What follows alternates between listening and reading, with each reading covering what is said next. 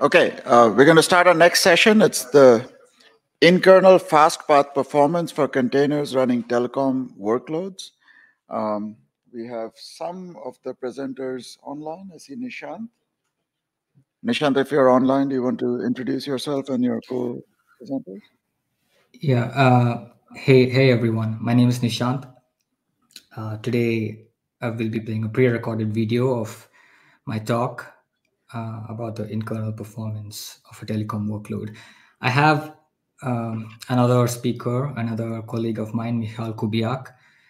He, just as an aside, could he be added as a speaker as well? He's unable to join in as a speaker. Thank you. Okay, so we're going to do a pre-recorded video, just like the previous one. We're going to run through. Nishanth is online. If you have questions, ask for the mic. You can interrupt and we can take questions. If not, wait till the end and we'll address them then. Okay, thank you.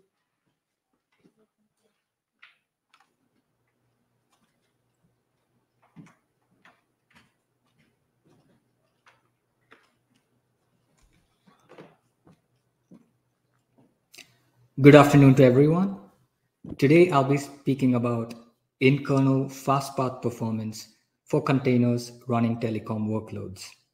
My name is Nishanth Shyamkumar. I've been working on this project with my colleagues at Intel, Piotr Raczynski, Dave Cremins, Michal Kubiak, and Ashok Sunder Rajan. The way the talk is structured, I'll initially be talking about the virtualization of telecom network functions. And then I'll speak about how containers are implemented and why we require network virtualization. And then I'll go a bit into how our solution tries to solve the issues, make an introduction to our use case, our test use case. And from there, I'll explain the test setup and the results that we get, and I'll conclude finally. To start off, the telco virtual network functions. On the left-hand side, this is the traditional telecom workload. It's a fixed function appliance, which means we have a special purpose hardware on top of which runs proprietary operating systems and other proprietary management software, and on top of which runs the actual telecom workload or the network function.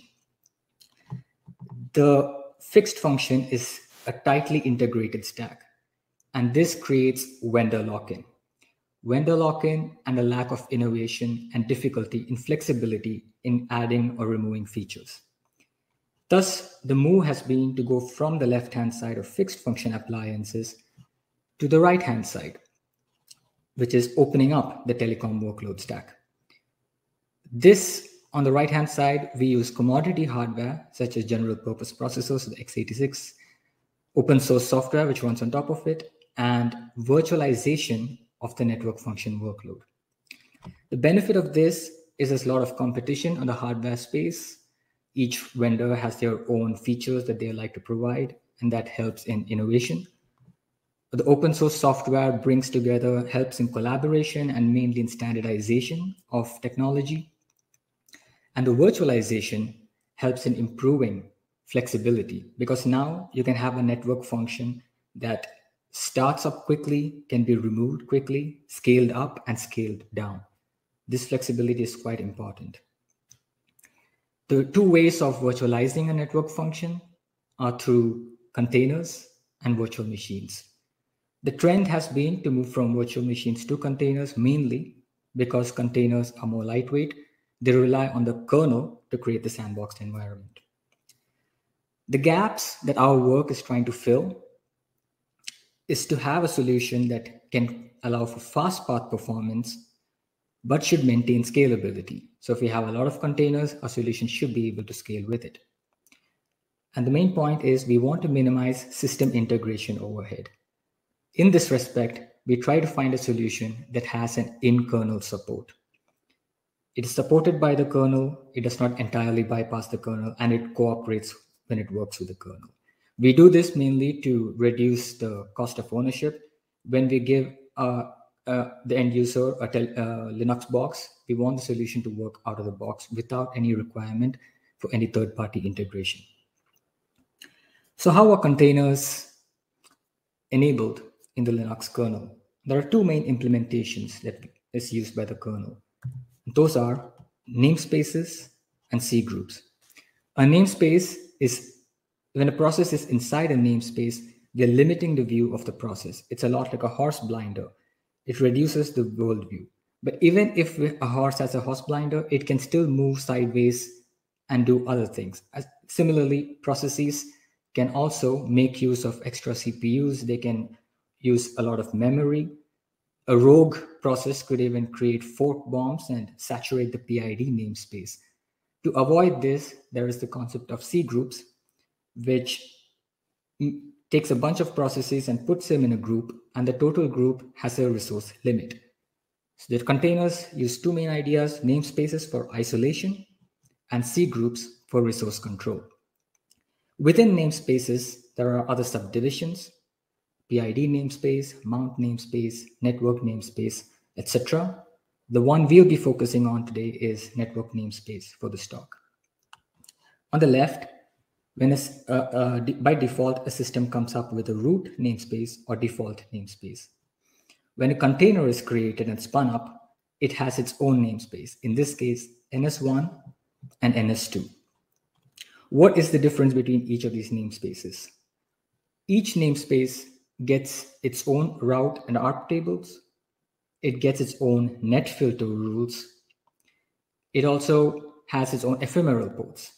So for example, if I have an application over here, a web application that's listening on port 80, and I have another web application on this namespace listening on port 80, there will be no conflict because each of them have their own unique ephemeral ports.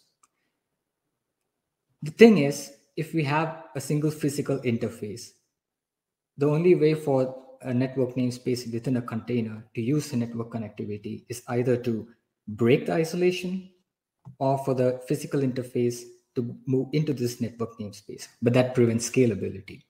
As a result, containers, in order to do the networking, which is integral, it needs network virtualization. Network virtualization can be implemented in software. There are examples of these are, some of the in-kernel examples are L2 bridge, MAC VLAN, IP VLAN.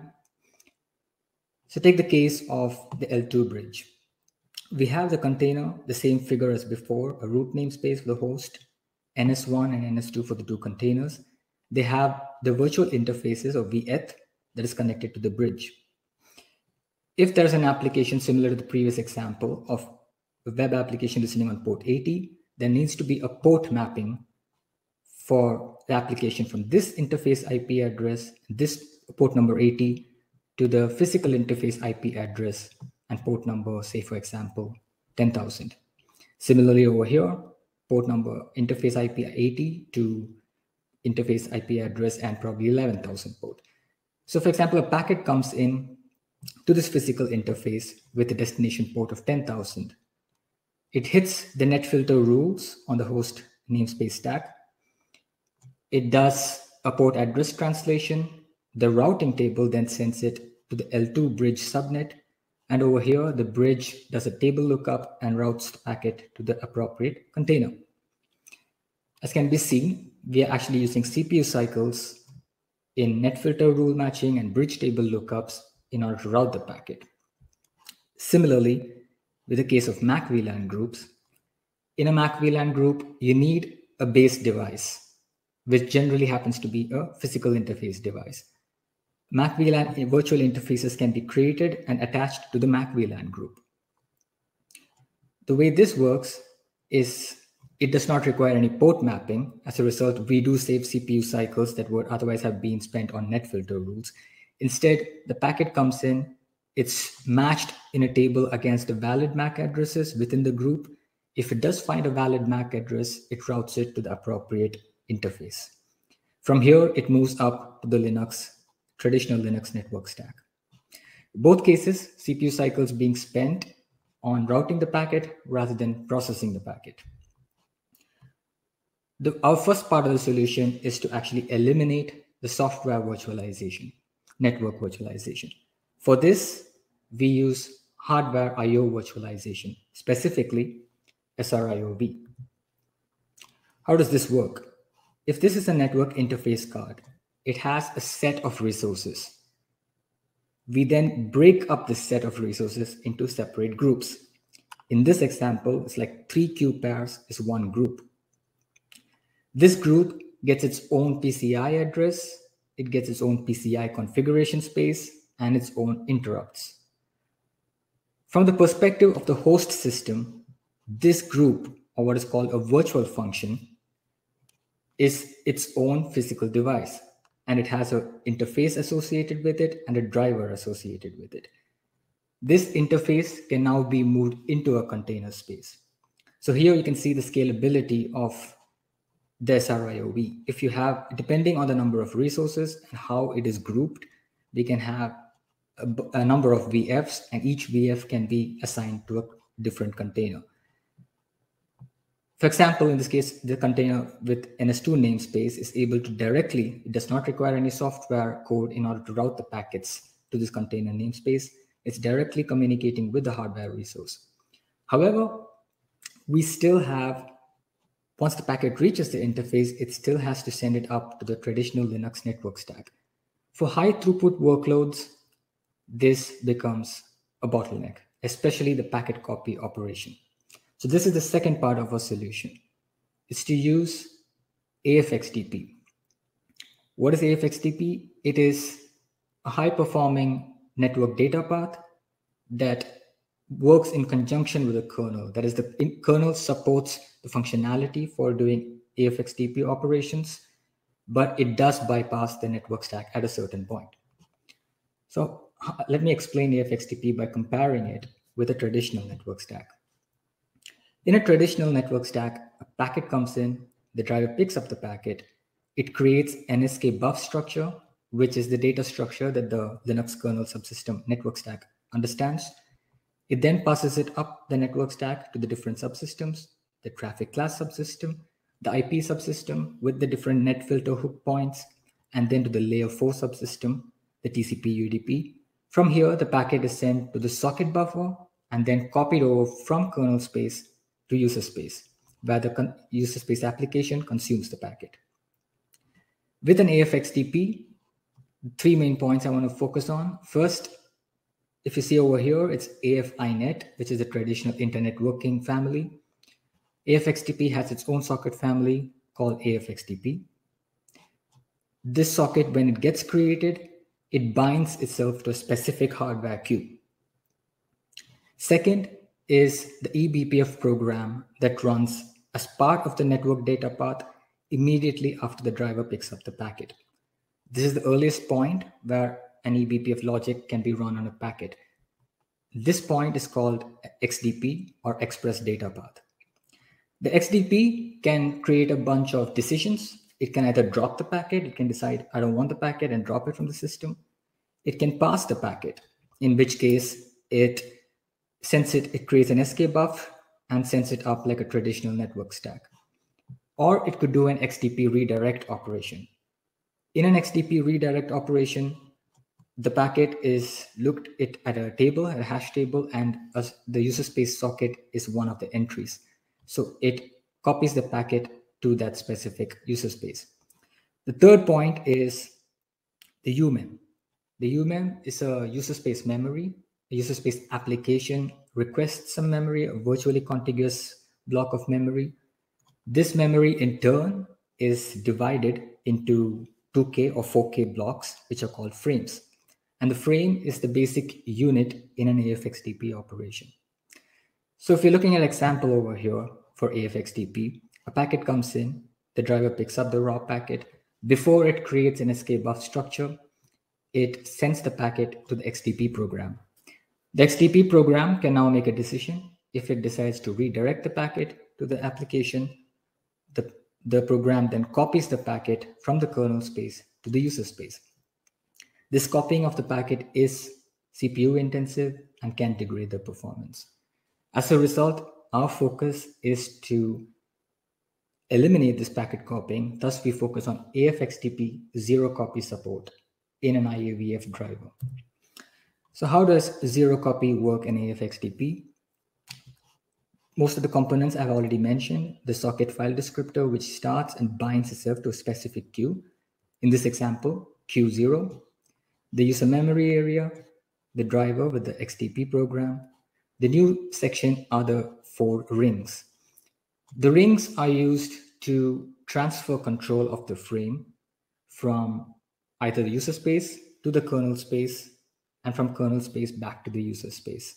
As I said earlier, the frame is the basic unit, and the rings are used to transfer the ownership of this frame between the 2 spaces.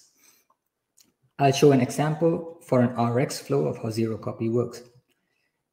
The user space application creates a socket, binds itself to a hardware queue.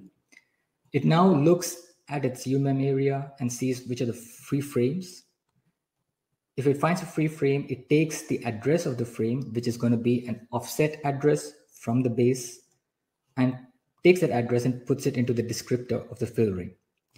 At this point, the control of the frame has been given to the kernel. The driver, when it is loaded in, peeks into the fill ring, looks at the frame address, converts this frame address into a bus address, and programs the hardware descriptor in the queue. At this point, a packet comes in, it hits the queue, a DMA operation is initiated, the packet now is copied, it's sent over to the frame in user space. Once the DMA operation is complete, it raises an IRQ to the CPU. The CPU schedules the driver. At this point, the driver still has ownership of the frame. It can reference it. It sends the reference to the XTP program. The XTP program runs a logic on the packet and makes a decision. If the decision is to redirect the packet, the kernel space program then updates the RX ring with the address of the frame. The user space application is speaking into the RX ring. When it finds a descriptor, a valid descriptor, it reads the descriptor, reads the address that the descriptor is pointing to, the frame address, goes to the frame, and then picks up the packet in order to be consumed by the application. There are a couple of things I want to focus on here. There is at no point a packet copy from kernel space to user space. It relies on the network interface card to DMA the packet directly into the user space memory. Second, there is a separation of concern. The user space is not tasked with programming the hardware descriptor. Instead, it is the kernel space that programs the hardware descriptor. It takes control of interacting with hardware devices. And this is important because it improves system security.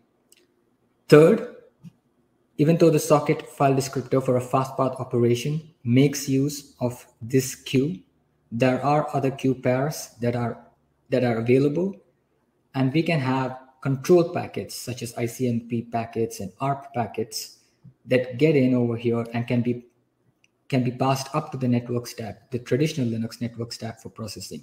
Thus, we are able to reuse the kernel code that already exists. Now I want to give a brief mention of our test use case. For this, I will introduce how a telecom network is designed. The main idea behind a telecom network is one of aggregation.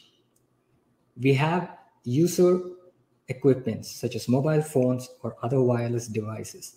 Many of them within a specific cell are connecting to a cell tower, or also called a base station. Similarly, there are a lot of base stations that are distributed geographically. They in turn are aggregated and they are sent to the mobile core. The mobile core has 2 main components, the control plane component and the data plane component. The control plane mainly deals with user information, whether the user is a valid subscriber. If a user is moving from one cell tower to another cell tower, how does it handle the mobility in order to ensure the user does not lose connection? What are the quality of service requirements for the user? These are some of the examples of control plane section. The data plane section, as can be expected, allows the user equipment to create a connection with the internet and send packets back and forth with an end server. In 5G, the SGW and PGW are combined and is called a UPF, or a user plane function. This UPF is the network function that we are trying to virtualize in our use case. With virtualization of network functions and with the advent of 5G, new use cases are arising, which are mainly the disaggregation of certain processing sections of the mobile core and moving them closer to the base station. This is done in order to reduce the latency, but is also done in order to improve the quality of service for the users. This concept is called multi-edge access site, or MEC. What is a workload for a MEC? A single MEC site can handle around 250,000 devices with an average packet size of 500 bytes. The aggregate load, this is important, for 250K devices is coming to around 10 gigabits per second, or 2.5 million packets per second. So our use case is to achieve a single MEC site service level agreement, 10 Gbps throughput requirement with the least number of resources. Now I'll explain a bit of our test setup. Our test setup has two main systems. The first is a traffic generator. The traffic generator uses a modified packet gen software running on top of DPDK. On the physical side, it uses an X710 network interface card, which is a 40 gig network interface card split as 4 ports of 10 gig each. The traffic generator simulates access network. It simulates a bunch of cell towers, it simulates user equipment, and that data is sent to the gateway. The traffic generator also simulates response packets from the internet to the user equipment. So there are two flows. There's an uplink flow and there is a downlink flow. Now coming to the system under test. We have a system under test which uses an EA10 network interface card, which is a 100 gigabit network interface card. It's split into 4 ports of 25 gigabits each. As I said earlier, the UPF is the network function that we are trying to work with. We virtualize this network function with the help of Docker.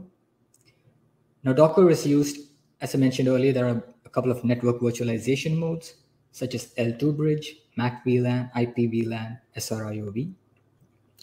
For the first three, L2, MAC VLAN, and IP VLAN, we use the Docker CLI commands in order to create the network as well as manage the network.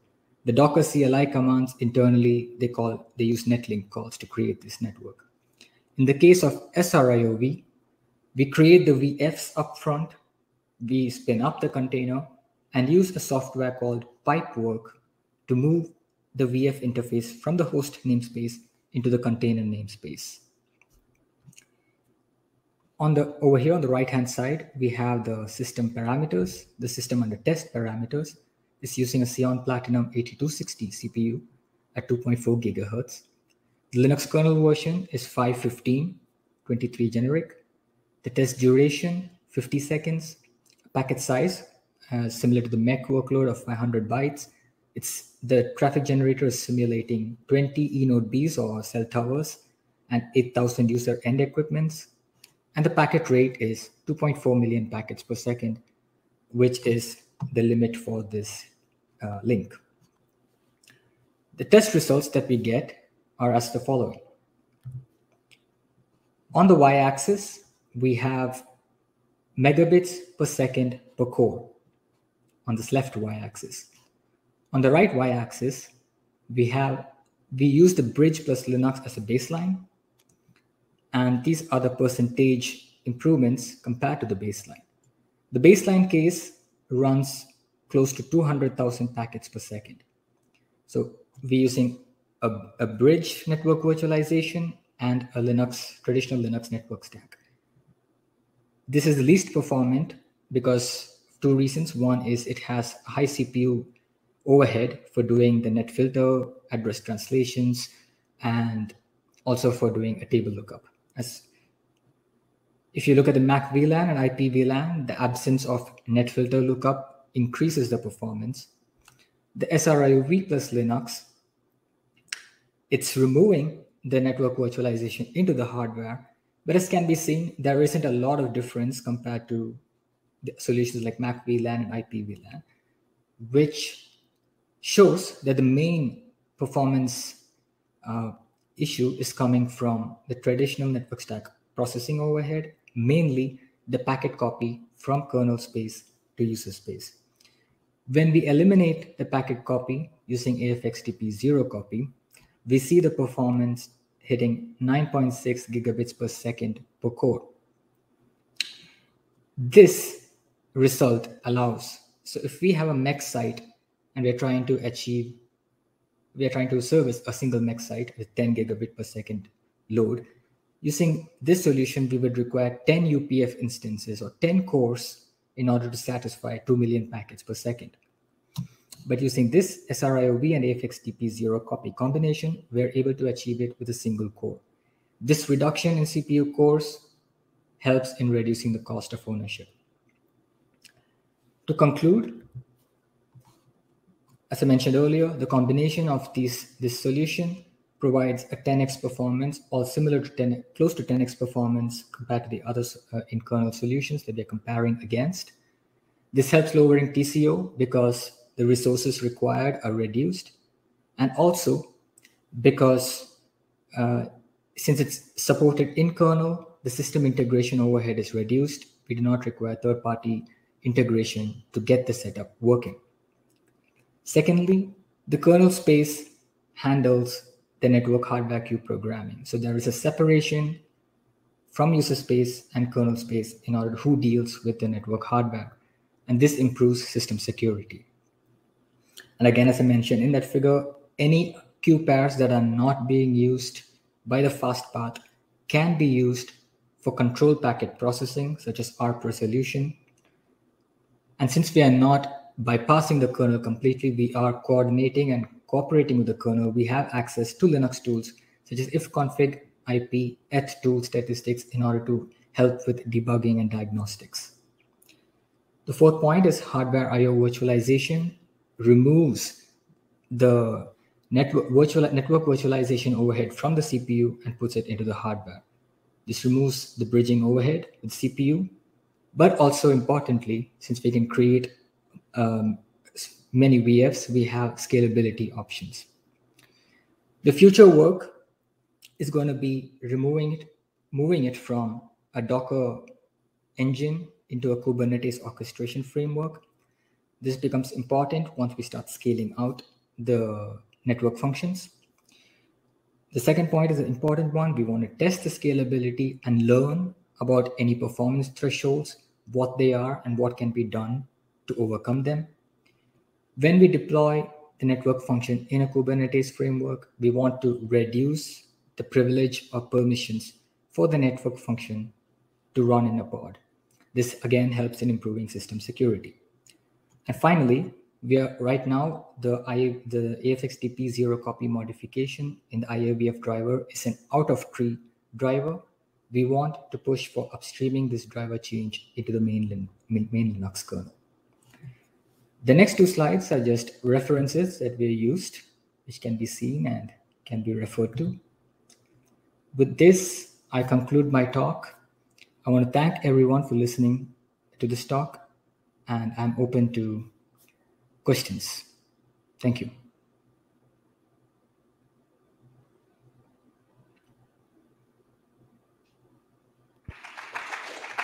Thank you. That was actually a very good topic, and it's always nice to see how infrastructure that already exists can be used and leveraged to do even better things.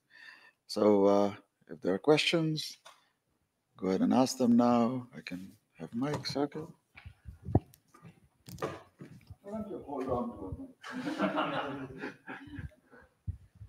Yeah, okay, so you mentioned that you're using AFXDP for accelerating this, but in that case, you are losing all the header constructions that's provided by the stack. So what actually creates the Ethernet frames, not only like the row frames, but the whole stack thing in this solution?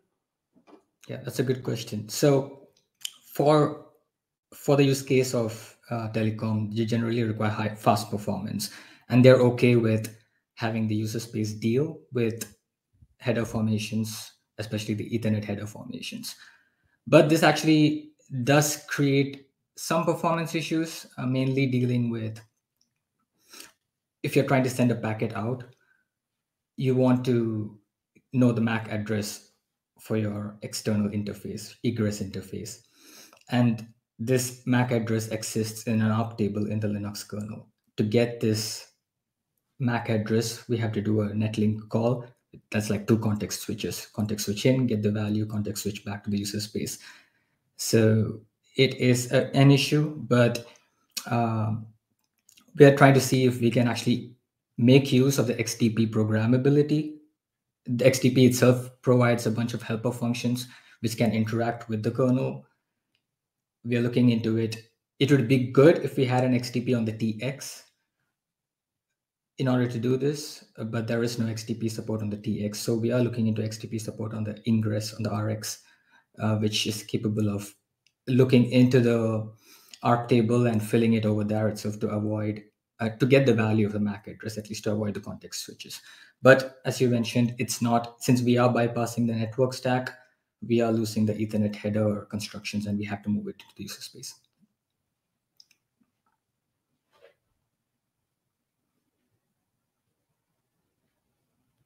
We have a question from the bridge. Just going to throw it up on stage. One needs to recompile the application to use XDP sockets and not an AF inet socket. Yes, if you want to open a socket that can do AF-XDP operations, it has to be open with the AF-XDP socket family. Yeah, I think it's not that you have to recompile. You have to. Right. Your app is changing, so you have to. You do require a layer. So it's not just as simple as using an AF inet socket where you create a socket and you send and receive calls and you can forget about it. There is a level of complexity, mainly because we have to register a UMEM. You also have to work with the rings that I mentioned earlier in order to transfer control of the frames. So generally, you'd have an application logic and a shim layer in between. The shim layer would actually be dealing entirely with the AF-XDP ring control and creating the sockets and UMEM registration. But yeah, you don't need to recompile the application. You just have to open a different type of socket.